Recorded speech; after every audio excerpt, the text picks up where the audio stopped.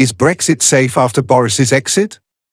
Boris Johnson won the 2019 general election on the promise to get Brexit done after Theresa May failed to win support for her flawed Brexit deal. Is Brexit safe in the hands of anyone but Boris?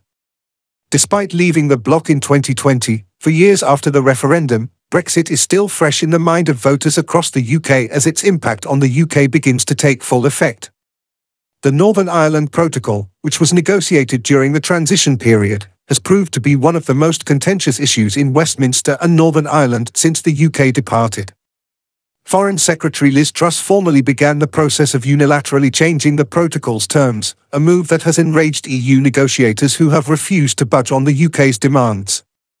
So far, Jeremy Hunt is the only leadership contender to announce he would continue with the controversial legislation if he is chosen to be the next Prime Minister. But with Ms Truss also standing for the top spot, it's likely she would finish what she started earlier this year. This leadership election could be fought with Brexit on the back foot, with issues like tax and the cost of living crisis becoming the forefront of the current horde of candidates' campaigns. So, do you think Brexit is safe in the hands of anyone but Boris Johnson? Which candidate would you trust to see through Brexit promises and make changes to the Northern Ireland Protocol?